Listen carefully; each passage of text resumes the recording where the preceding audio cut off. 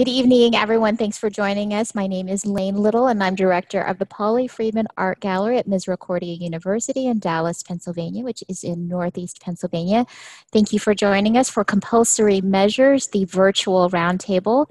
In this series of conversations, we look at the exhibition Compulsory Measures, Repetition and Ritual. And through the eyes of each of the 8 artists represented, this exhibition will be on display until October 18. This series was made possible in part by the National Endowment of the Humanities CARES grant called Humanities in the Time of COVID-19, Fostering Community Dialogue. Tonight, we are so lucky to have 7 and possibly all 8 artists from the show. I'll introduce them briefly, and then we'll talk about how their work contributes uniquely to this theme of repetition and ritual. As we go along, listeners, we would love to hear from you too, so please use the Q&A button at the bottom of your screen to ask questions or respond to anything the artists are saying. Our first artist, Reni Gower, is the curator of the exhibition. She's taught art at Virginia Commonwealth University until her retirement in 2018. She's a practicing artist, teacher, and curator whose work has been recognized internationally, most recently by the Pollock-Krasner Foundation. Her artwork is represented in many prestigious collections and has been exhibited at international and national venues for over 40 years. Jorge Benitez is an assistant professor in the Communication Arts Department at Virginia Commonwealth University, where he teaches drawing, art theory, and the history of visual communications. He is a native of Cuba who spent his formative years in Belgium and is fluent in French and Spanish. His work reflects an earlier career in advertising, an interest in the American culture wars, and his study of the links between words, images, and demagogic politics. Kristy Deetz is a professor in the art discipline at the University of Wisconsin-Green Bay. With Reni Gower, she co-curated the exhibition Fabrication that traveled to art museums, university art galleries, and art centers. She frequently serves as a visiting artist and has led numerous painting and drawing workshops at national and international venues. Her work includes painting, sculpture, and digital media. In her series on display at the gallery, she uses the trope of draped fabric to challenge expectations of what painting does as it lies in the crease of abstraction and representation. Al Danier's work encompasses the areas of drawing, painting, printmaking, and installation, shown in solo exhibitions throughout the United States and numerous national and international juried and invitational exhibitions and publications. Her work is included in the Artist Viewing Program at the Drawing Center, New York City, and she's a past recipient of the Utah Artist Fellowship Award. Originally from England, Al is an associate professor and area head of painting and drawing at the University of Utah in Salt Lake City. Joan Elliott has a process-oriented approach towards painting, working with both geometric patterning and landscape imagery. Inspired by recent travels to Spain, Portugal, Turkey, and Uzbekistan, she has researched and documented a wide variety of geometric patterning on site. She layers transcribed patterns and thread-like line work to build new arrangements, leaving densely graphic and radiant structures within her paintings. Joan has been an instructor at the Virginia Museum of Fine Arts Studio School for over 25 years. Her work is represented by Reynolds Gallery in Richmond, Virginia, and the Galerie de Belleville in Montreal, Quebec, and is included in many corporate and private collections. Stephen Pearson is the Joan Devlin Colley Chair in Creative Expression and the Arts and Professor of Studio Art at McDaniel College in Westminster, Maryland, where he has been teaching studio art courses since 2004. He serves as chair of the Art and Art History Department and directs the college's Esther Prangley Rice Gallery. Stephen's work ranges from still lifes using constructions of commonplace objects to non-objective through order and structure. Provides the connecting thread in his development, echoing his early experiences in the Navy. Jennifer Printz is an associate professor at Hollins University. In her studio practice, Jennifer gravitates toward meditative processes, most recently focused on mixed media drawings made with a gentle and deliberate mark making. She places importance on the artist's touch as a means to create an intrinsic presence within her work. Printz's art has been exhibited in numerous solo and group exhibitions across the United States and abroad. Tanja Softić works across the media of printmaking, drawing, and the book arts. She is a professor of art at the University of Richmond. She's a recipient of the Pollock-Krasner Grant National Endowment for the Arts Southern Arts Federation Visual Arts Fellowship and Soros Foundation Open Society Institute Exhibition Support Grant. Her work is included in numerous collections and has been recognized in the United States and abroad.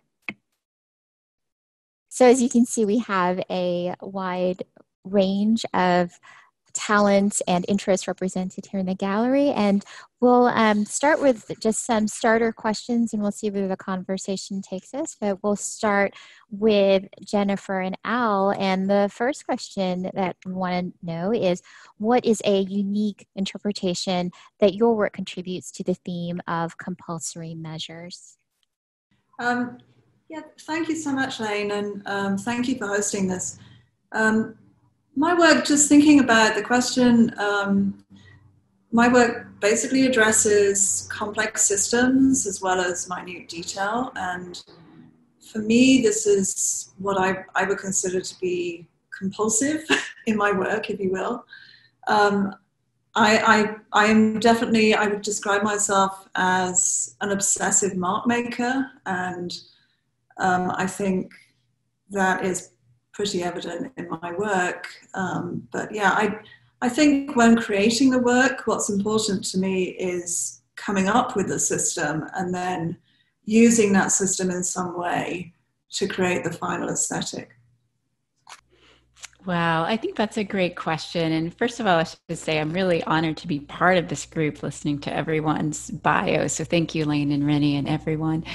One of the things I thought about with my work and what might be my unique contribution, or the way that I look at this idea of compulsory measures in making, is the importance on focus, and how in some ways in our world today, we live in a world where our attention is always going in so many different directions. And so when I can come into my studio and make in a very focused, deliberate way, then I'm doing something that's almost counter to all the main currents of our world today. And it becomes a very engaging way of making. It becomes a very spiritual way of making for me, and just that sense of the calm and the focus that making lines or making nuanced passages with graphite can do. And I would also add that it's a very loving way of making, because what is more loving than giving your full attention to something or someone? And so I think that thread ties through my work quite always, and it has been an important reason that I've wanted to continue to get into my studio throughout all of 2020. Thanks so much, Jennifer. I'll open the question to anybody else on the panel who'd want to talk about the unique contribution. Sounds like everyone's raring to go for the next question, but thank you so much for mentioning focus and these complexities. That's something that we're working on with our students as they're adjusting to this. And some students are completely online. Some students are doing hybrid courses. So we're all competing for attention.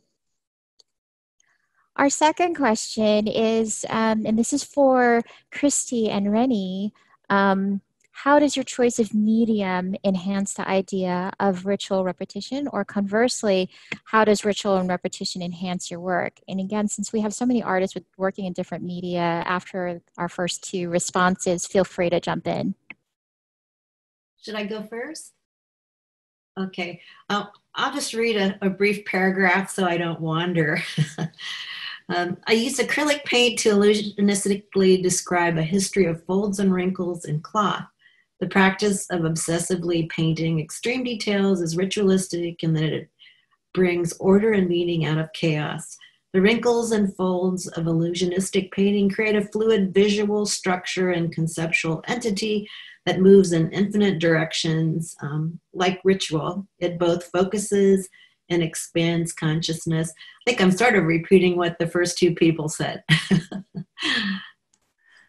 Right. I think we probably could all say the same thing in 8 different ways and really be saying the same thing. I think what was interesting to me is that,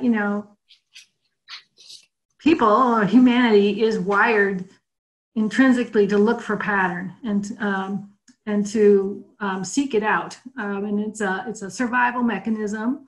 It's also like the basis of all scientific inquiry that leads to all the knowledge breakthroughs of the world. But without pattern, there is extreme chaos. I mean, it's like we wouldn't survive without some way to sort of categorize, organize. And we all do it differently, but we're all looking for that lifeline, if you will.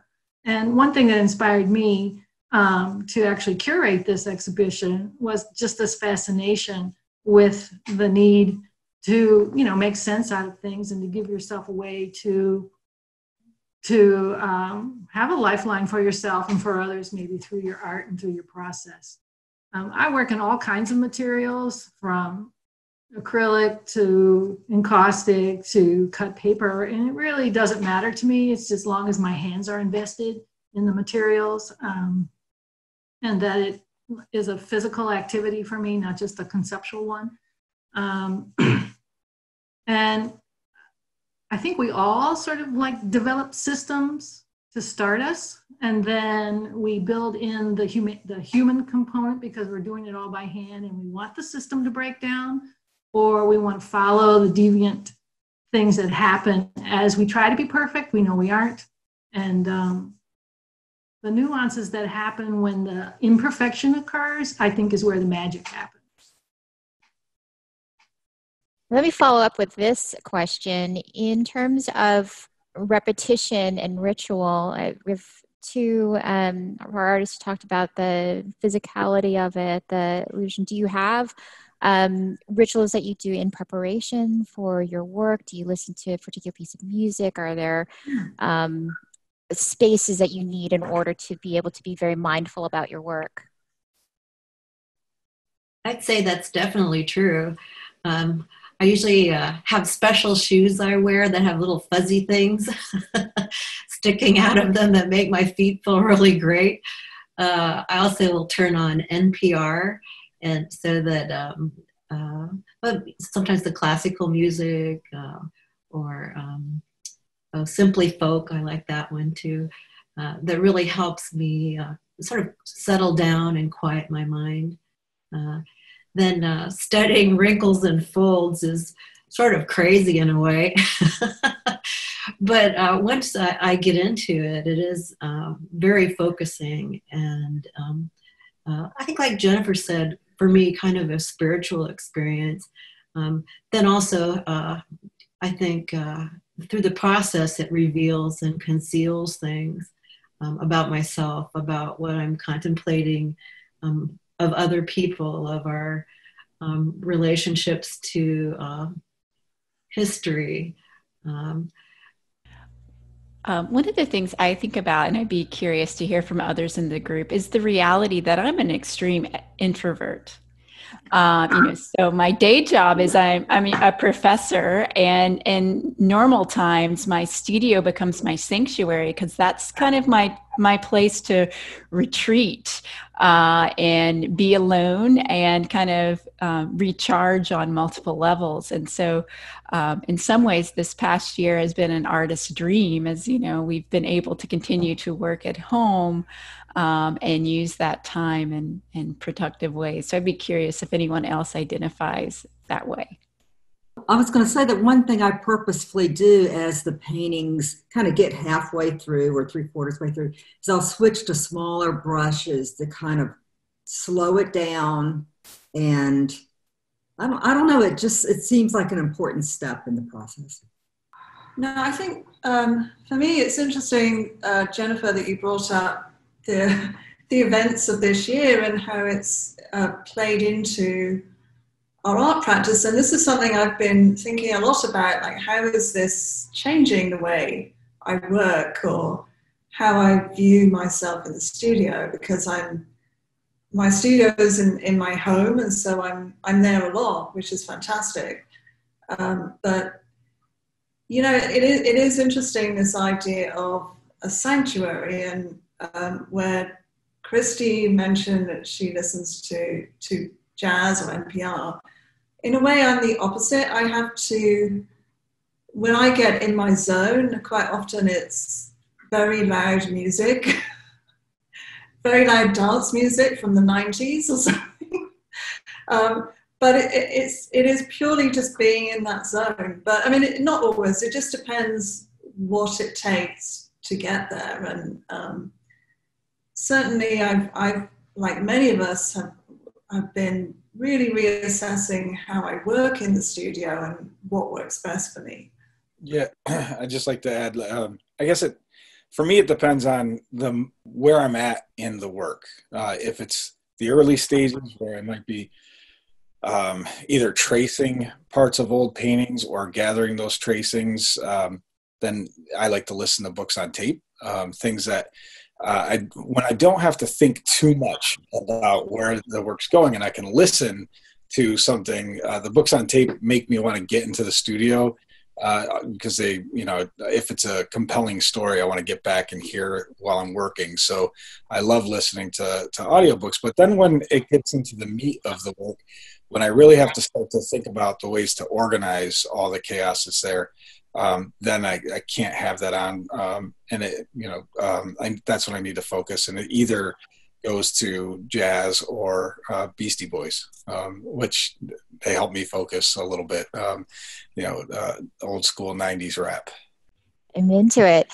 Tanja, welcome. We were talking about different, how does ritual and repetition feed your work? How does your work speak to the theme of ritual and repetition? If you'd like to respond.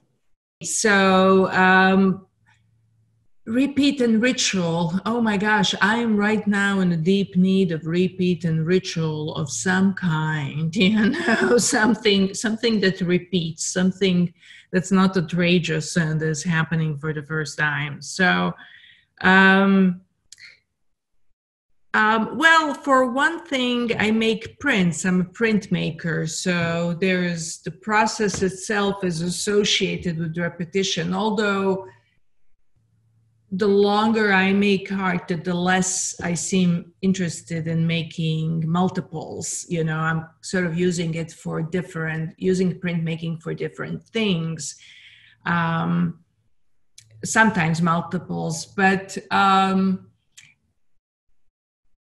don't so much. I mean, the motifs in my work repeat, the shapes, the forms, you know, repeat and so on. For me, they're, you know, they repeat the way notes will repeat in a piece of a music. They're kind of like building blocks. But, you know, the repetition of, you know, repetition is something I also associate with studio work itself, you know, in order, I don't know about you guys, but, you know, I am most productive when I have a long stretch of days ahead of me when I can count on some sort of a schedule. And the older I am, the fussier I seem to be about it. And so that kind of, you know, where you are able to, you know, establish almost this ritualistic thing in the studio, you know, that is sort of where it's at, where kind of that's when my brain fully engages. So.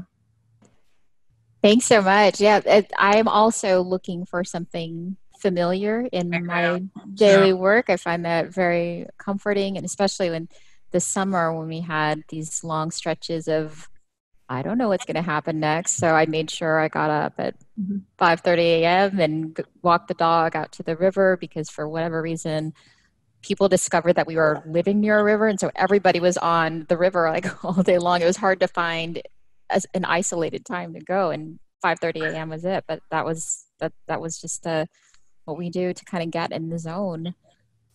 Yeah. One thing I would like to just draw Jorge in is that in addition to the painting that he does, he is also an expert weaver. And I don't think there's more ritual involved than throwing that. What is it called? Can you talk? The shuttle. Talk about that a little bit. Yeah. Well, I'm in sync with everything that's been said. I just want to start out with that because the idea of repetition and ritual is also very important to me. I do work in silence. So for me, having nothing else but the shuttle moving or the noise of the loom, or if I'm painting just the brushes scratching against the surface, that's plenty. And I do have a military background, so I used to love drill. I used to love just walking around the parade deck with my fellow Marines. So the idea of something being done over and over in a very predictable pattern is incredibly important to me. Clearly, the paintings that I have in this particular exhibition are not based so much, they're not based on pattern and repetition. That is a big part of my other work, as Reni knows, but they are based on sculptures. So I start out with a small sculpture, and then I either make a perspective drawing or I work directly from an image of the sculpture.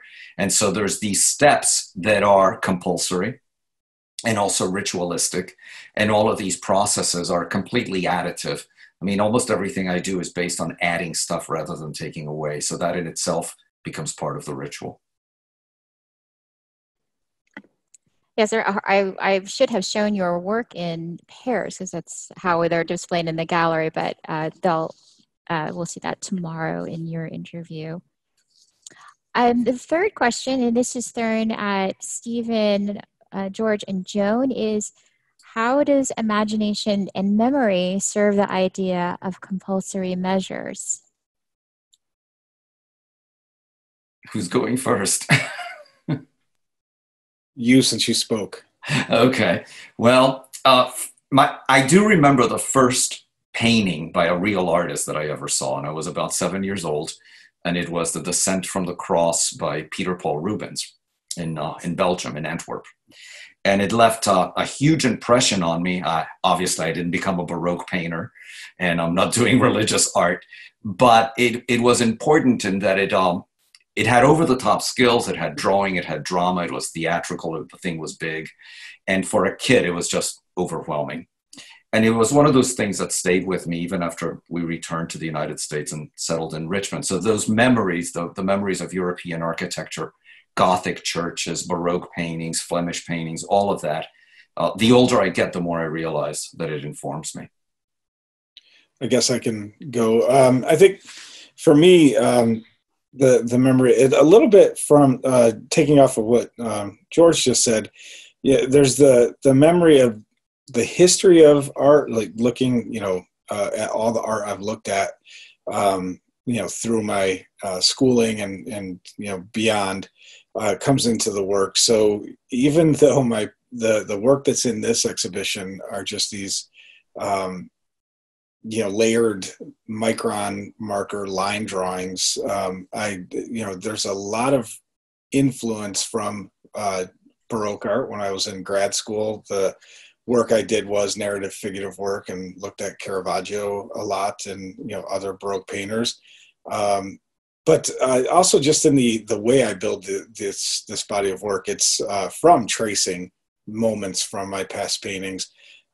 So this kind of compulsive need to hang on to the moments of my past art, to not forget about the stages that have led to where I'm at in my work, I guess. So looking back at the past 25 years or more, and tracing those sections, and then figuring out how to put them back together into new compositions and to find some kind of order out of that. So even as I'm working these very abstracted tracings, because I trace just sections, I still remember those, when I'm looking at the pile of tracings I've gathered, I can still remember what paintings they come from, what was going on in my life at that time, maybe the audio book I was looking at or listening to while making that piece of work. So all that memory's there as I'm layering and piling up and then trying to figure out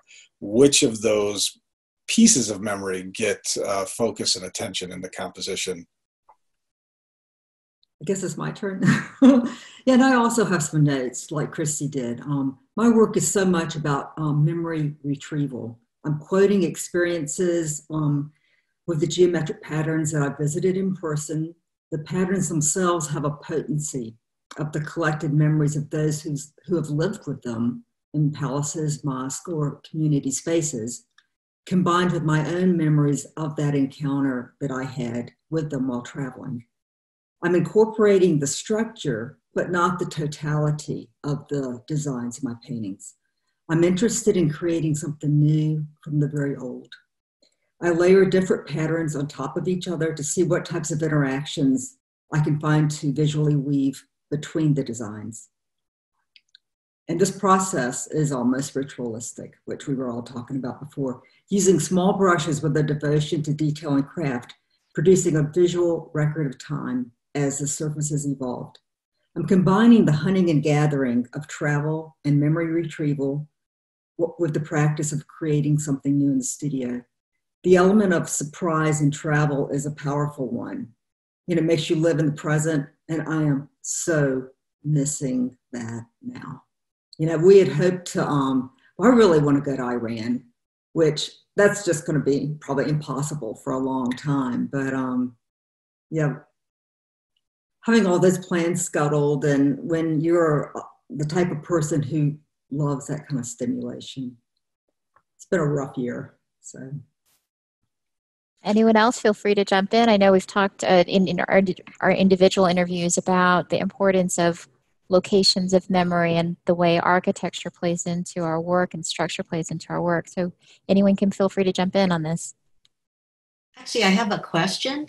I'm wondering if anyone else is feeling the same way. With all the stuff that's going on, it feels like more and more is piled on instead of and asked of us, instead of, maybe it's because I'm teaching full time and the chair and advisor in my department right now, but instead of slowing down. And so it feels almost like this time is asking me to almost like, which is a process that happens in my work a lot, sort of destroy what I've done in the past, take some thread of it, and then move in a new direction. And I'm contemplating what that direction is going to be. And maybe that's a response to all this stuff that's going on. I so want to move forward somehow. It's a struggle. And so I see I'm just starting a new body of work with a different title, a slightly different emphasis. And I'm both sort of excited but afraid. I don't know, are any of you feeling that same way, or find that that's happening in your work, or? Yeah, I'll jump in. I was talking about this yesterday in my individual gallery talk or whatever interview. I'm in the same spot. I've felt stuck in my work, and what Jennifer was saying earlier about being an introvert and this being a great moment, to be able to make work. I'm an introvert too, but it's been so hard because, teaching full-time online, having kids home and having to work with them while they're doing, online homeschooling. I'm chair of the Faculty Affairs Committee, which does reviews and tenure, so lots of stuff going on. So I've been at this point in my work where I want some kind of change, and I think I know, where I want it to go, but it's scary because it's going back to the still. I'm feeling, because the majority of the work I've been doing has been demonstration drawings for my classes. I've been enjoying that, and, So I'm actually been enjoying setting up still lifes again. I used to, before I switched to abstraction, I was a still life painter. And I'm trying to figure out ways to go back to that without, ignoring the past, almost 20 years of abstraction. And so it's probably, and, Reni was at the interview yesterday, and made me feel good about the decision. When she was hearing what I was saying, but it's just like holding on to the formal structures that are in the abstract paintings and keeping those involved in, as I move it, or if I decide, I think I have decided to move back into the still lives, but then figuring out maybe what to do with those still lives too, to bring them back to some abstraction. So maybe vacillating between the two genres instead of thinking I have to be one or the other. If I didn't just ramble, sorry. No. I hear you. I hear you. I'm also chairing the art and art history department, and it's such a strange time to be doing that. And none of us have had the summer. All of us have had to do all these, who knew I became pretty good at editing videos, this summer, for my teaching demonstrations, because, we're not gathering around tables anymore. They're looking at my disembodied hands and hearing my disembodied voice do stuff, So it's been a very hard time to make work, but I've been reminded that, we sort of have to keep on. So now I'm looking at the hand surgery. Apparently I've cut a tendon filming one of those demonstrations, and now I have it, it's lost the mobility. So I need to try to reattach it and so on.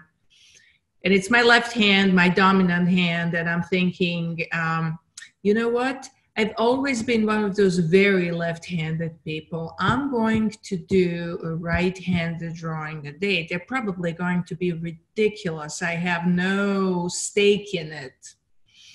But, and if I can mention one other thing about the memories, the last time I traveled before everything shut down, I was in Utah. I was at University of Utah, and I got to visit Al's studio.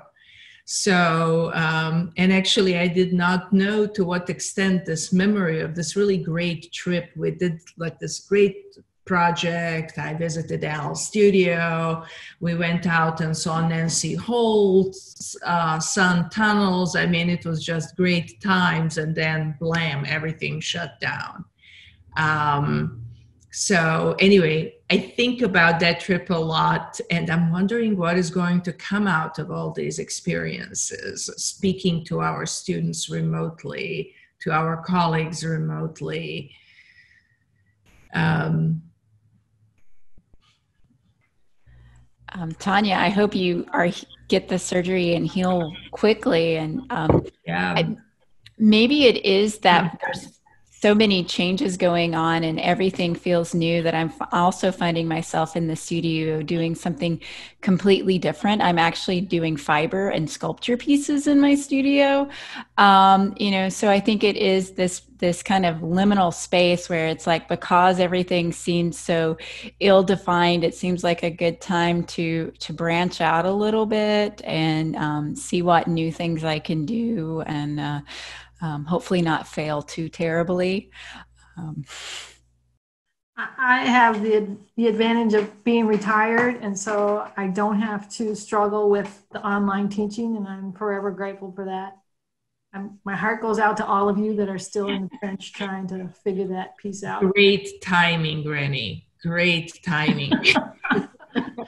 But, And Jorge, yeah. Yeah, and then Jorge's retired as well. So that, maybe we're in a better zone.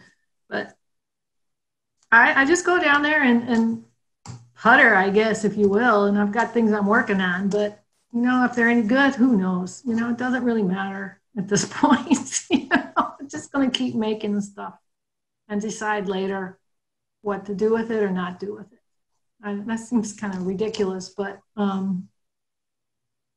we'll what else? I mean, it's sort of like we're all kind of just treading water in some ways, waiting to see what we can do next. I try to console parents, in my department by saying, hey, there are kids that have gone through wars and stuff. Kids will be okay. It's all school. It is all education. Kids will be all right. I don't know about us, but yeah,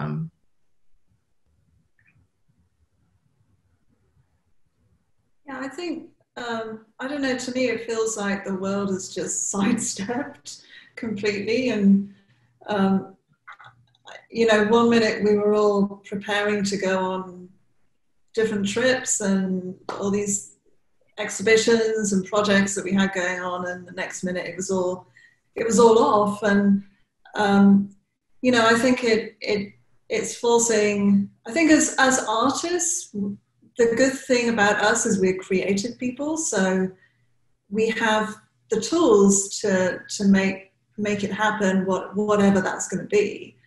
But for me, I think when everything sort of initially shut down, for example, the gallery that represents me had just opened a show, or were about to open a show, and suddenly that's it. No one's seeing this work. And for me, this was actually quite a profound thing to happen, because with my work, I really like people to see it in person, to get close and to really understand how the work was made. And that's a really important part about my aesthetic of what I do. And so for me, although I was, in my studio working like crazy, it also led me to really rethink, how are people going to see my work, and how is this change of events going to affect how people can see what I'm doing? And it kind of I think just different opportunities came up, and I found myself doing some very different projects that I'd actually never really done before, and that is getting involved in 3 different public art projects, which has been a really interesting process for me, because I've had to really completely rethink how I work and also my imagery. And so one of the projects was to create an image of a full-size figure of a woman using a particular stencil technique.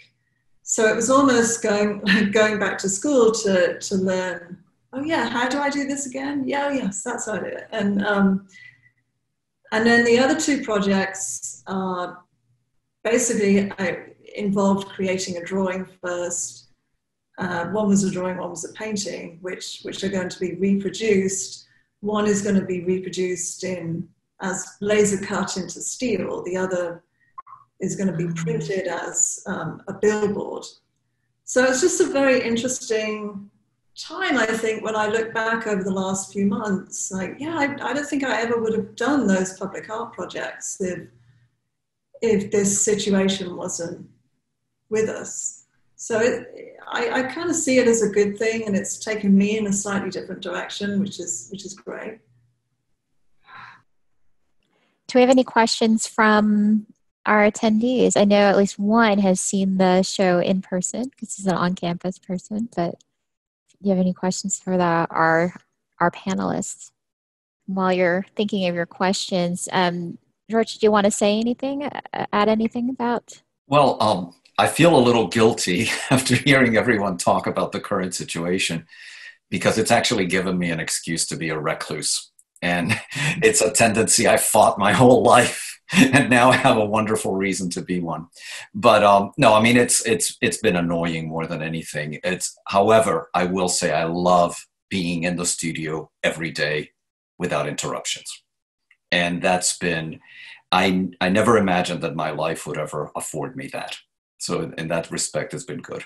I will say that my students appreciated not having to be in this grid formation of desks that are exactly 6 feet apart.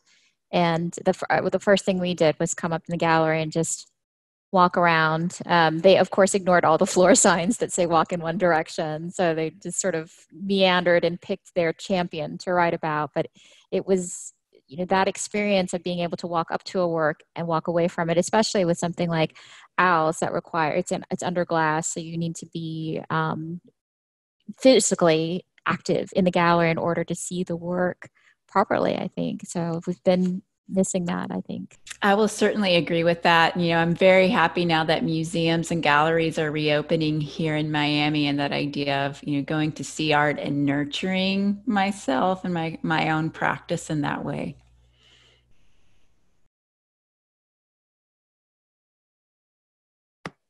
Yeah, I agree. And going back to the when George said, his first experience of the art that he remembers. I grew up in upstate New York. My father's a truck driver, so my first experience of art was Norman Rockwell calendars, and just like a month ago or so, I got to go up to the Norman Rockwell Museum in Massachusetts, and then Mass MoCA and some others. But just being able to see art again and experience it is a good breath of fresh air.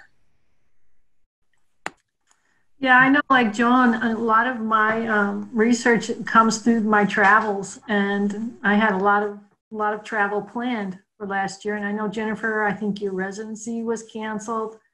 My trip to Europe was canceled. I'm already planning. I got plans to go when I can go. And I'm just wondering, are other of you thinking about where you're going to go? Like Joan, where are you going to go the first month you can go? I have a sabbatical. I am done chairing the department on June 30th, but who's counting the days? And then I'm going to be on a year-long sabbatical, and I'm really hoping to go back to my hometown, to Sarajevo, in Bosnia and Herzegovina. When I left it to immigrate to US, it was still in Yugoslavia. Thankfully, there are a lot of people on this call that are old enough to remember Yugoslavia,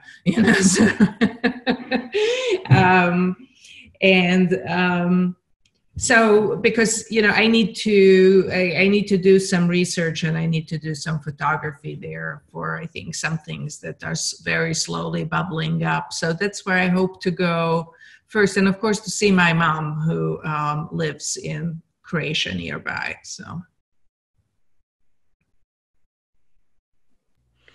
So Reni mentioned the residency that I had that was canceled, which was a drawing research residency in Paris that was supposed to happen in March. So that has been rescheduled for March of 2021. So that's one of the first things that I hope to do. I will say the positive aspect of this happening has been, even though the group of artists that we're supposed to meet in Paris for that residency, we've yet to meet in person, we've been able to use WhatsApp and other social media to get to know each other. And we've had a couple of virtual events and an upcoming virtual exhibition already. So it's sort of like, I'm even I'm always excited to go to Paris, but I'm more excited to go now to join this group of artists because I feel like we front loaded and we have a stronger understanding of each other's work and the ideas behind each other's work so that we can, collaborate and do some interesting things when we do arrive in Paris. All my fingers crossed this upcoming March. And then hopefully after that, over the summer, I'll be able to spend a month in Scotland in an artist residency there. Yeah, my wife and I were supposed to go to Greece this summer and then Germany. And so hopefully, next summer or whenever we are allowed to travel again, we get to hit those two destinations.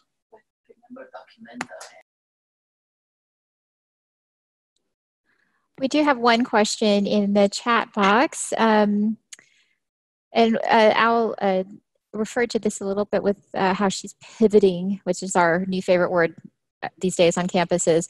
How has isolation made you rethink your art in relation to the public? I don't know, for me it's, I mean, actually taking on the public art projects seemed just really relevant right now, because that's how, it's a way for people to see my work. They can't go to the gallery, but they can see it within the public art realm. And so it just seemed like a very natural step when these projects came up to just go for it and say, yeah, great, I'll do this. And, go ahead, Kristy. Oh, okay. Thanks. I'm just, the series that I made for Compulsory Measures takes sort of older threads or previous threads in my work and makes them larger in scale in a sense and focuses them slightly differently. But what I've been working on more recently in the studio is sort of taking those illusionistic images of fabric and then including sort of two characters, Rabbit and Kitty Boy, that are in sort of adventures, mostly Rabbit, of actually it's very much social commentary, using the holidays as ways to focus that commentary. And they're filled with dark humor and very much about what's happening now. So rather cynical, although I think there's always a kind of layer of hope in them. And as I finished that, my husband, this is we did in my previous series, Through the Veil, my husband wrote a book responding to that painting series, and now he's writing a book responding to my paintings and Holidays Unfolding. So that's an interesting process. But actually, I guess maybe going out of that sort of dark humor, I think I'm trying to find my way, and thus my earlier question, into something maybe more positive. So what I'm thinking about now is a series called Disrupted Gardens, or Gardens Interrupted, that takes things in a little bit different way, but I guess maybe thinking of the environment and something larger than some of the stuff that's happening, but still uncovering things that happen in the environment that we need to address, but in maybe a transcendent spiritual way. I'm not sure if I explained that accurately, but and you'd have to see the other work, but a hint of maybe it made sense. It made sense to me. Yeah, I was just going to say in response to the question, I try not to think too much about the public. I try to make sure the work works for me, or it's something I want to do first, and then I hope that it gets out and can be seen by the public. But I think the subtle thread that does get in there in relation to maybe not the public, but what's going on in the world is maybe just thinking about the complexity of the composition to mirror the complexity of what we're going through, the tension and the drama that's out in the world outside of our studio walls. Yeah, I guess I'd like to connect to what Stephen just said very eloquently. When you make a work of art, you sort of, it's kind of like you send this being in the world, and you kind of have to trust it, that there is except maybe for very conceptual artists, that generally we need to make things in order to think. And when I'm not making art, it's not just that it's sad because I'm not making art, but it's sad because, you know, I don't feel I'm using my brain fully.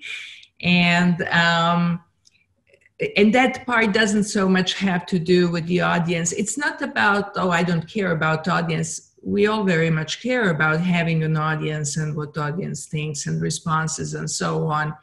But that is sort of like a business of my artwork, not my business so much anymore. Once I release it, once I make it, I'm trusting not that everybody's going to get what's been going through my mind when I was making it, but I trust that something in it will connect. And right now, as Stephen has said and others have said, we are putting a lot of our anxiety, we are, you know, every work of art is a piece of its own time as much as it's a work of artists. So, you know, we are putting a lot of this tension into the work. It will be interesting to see in decades to come and further, you know, what was really happening, how this swerve, how did this kind of a big continental divide, you know, was it the continental divide, you know, how profound a change has this pandemic and this political moment we are finding ourselves in, you know, how big a crater was left, let's put it that way. Oops, I didn't mean to end on like all apocalyptic note or anything. Well, you know, it's interesting. This exhibition and all the work in it really does resonate with what's going on with COVID and the pandemic. But it was conceived, you know, 2 years prior to having, you know, the shutdown. And I think all of us deal with the ritual and the process and the making as a way to make sense of what's going on around us, whether it's the pandemic or the politics or global warming or whatever it is. And it's timely, certainly right now, but I mean, it goes way back to my interest in things from the turn of the century, you know. And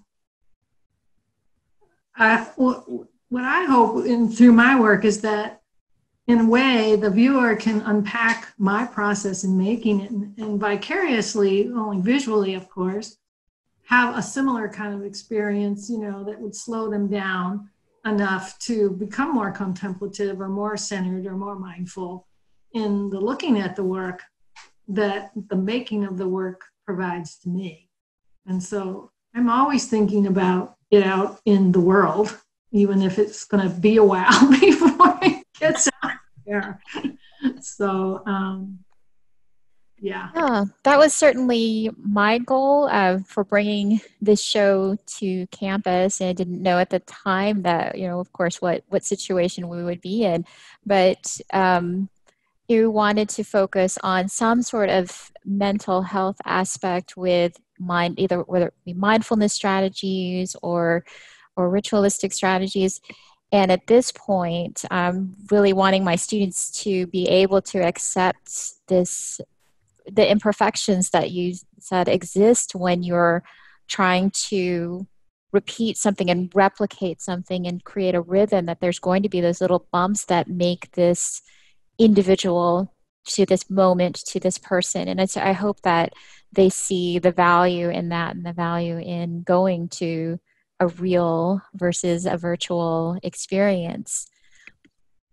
So I want to thank you all. We're running out against our time limit. So I want to thank you all for contributing to this very timely and relevant conversation.